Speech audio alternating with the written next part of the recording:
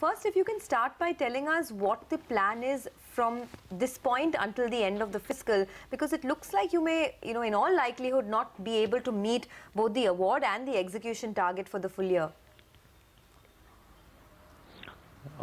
Hi, morning. The situation is that last year we awarded about 4,500 kilometers works. As against that, we have already completed about 2,800 kilometers works have been awarded, and we plan to touch. I'm pretty hopeful that we would have awarded works for about 5,000 kilometers by the close of this year. Okay. One has to look at. Sorry, go ahead, sir. One has to look at the complete life cycle of a road infra project. I think your figures are a bit outdated. If I take the figures exactly up to 31st December, it is 2,678 kilometers works which have been awarded already. But when you look at the complete life cycle of a project, it has a number of major activities, and land acquisition is one of the factors which is a challenge. But I'm sure that we would be able to achieve more than what we did last year, at least 10 to 15% more, notwithstanding the challenges that we faced in this.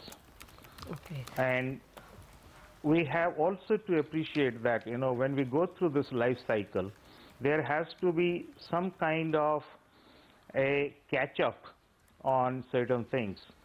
It has been seen that more time and effort we spend in planning stage, that is acquisition of land, ensuring that all the statutory clearances are available, all the work fronts are available, it takes lesser time in execution of the project. So we are now trying that we should not be awarding any project unless we have 80% of the land is in our possession and the statutory clearances are available. I'm sure we would be able to upscale this next year. Okay. Morning, Mr. Malik. If you can tell us, how much did you award last year? You said it will be 10 to 15% more. So what's that number? Well, last year was about 4,500 kilometers. Okay. So you may end up probably with about 5,500? Between 5,000 to 5,200, that's what I look at. Okay. So then, this is off the target of 15,000, which is what my colleague was trying to point out. What went into the mind when you all made that target, and what has come short? Is it land acquisition? Is it availability of funds? No, availability of funds is not a problem at all, but land acquisition has been one of the big challenges, and we are pursuing it. We have set systems in place now where we are expediting, we are following it up with the people. So I'm sure that as against 4,500, we would be crossing 5,000 kilometers this year. Okay. Mr. Malik, good morning. So, with land acquisition in particular, what's the key roadblock? Is it more the state government's attitude? Is it more to do with the, what's happening with the resident front? I mean, if you could give us some more details. See, let me tell you what happens is that first of all, a project is announced. The moment a project is announced, thereafter we start the pre-feasibility study for the DPR part of it, where the land boundaries are fixed on both sides. The process of land acquisition has its own time, which goes through 3AA, 3A, 3B, 3D, 3G, which have certain timelines. And then it is not entirely in the hands of NHAI. We entirely depend on the state authorities, that is, competent authorities appointed under the Land Acquisition Act, which announce the awards and then disburse the compensation to the landowners.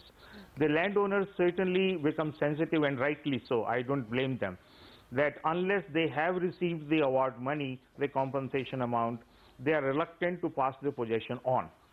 So this process is now being further streamlined so as to ensure that we take up these activities in a parallel mode and we economize on time to the extent possible. Okay, can you tell us a little bit about what the pace of execution will be per day? Because from April to November, that had gone up to about 5.82 kilometers per day. I don't know what the current pace is, but can you tell us what it could be from here on, what the expectation is? See, we look at it that we should be able to achieve about 7 to 8 kilometers per day. Okay. Okay. As the works get awarded, as the clearances are in position. Okay. A little bit of... And let's also appreciate one thing, that when it comes to the national highways, it's different from when you talk of a single road per kilometer. You know, it's either 4-lane project or a 6-lane project.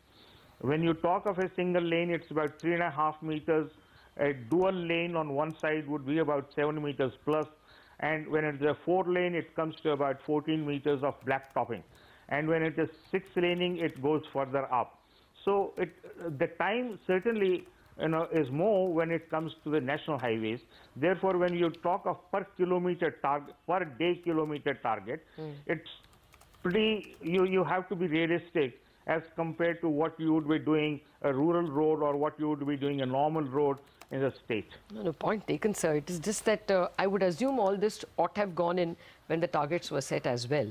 But if you can give us some update. Yeah. The targets also include the targets which the ministry follows for the national highways, where the works are executed through the state PWDs. Okay. Those are not entirely NHAI targets.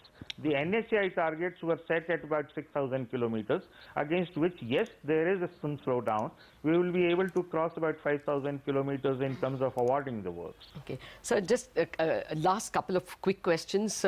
Should we look forward to any NHAI bonds, those tax-free bonds which were so much awaited by investors?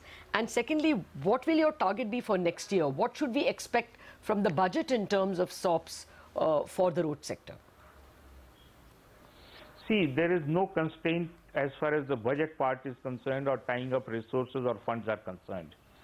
I have no issue. And raising of bonds or masala bonds or sourcing funds from other sources is always directly related to my fund outflow requirement.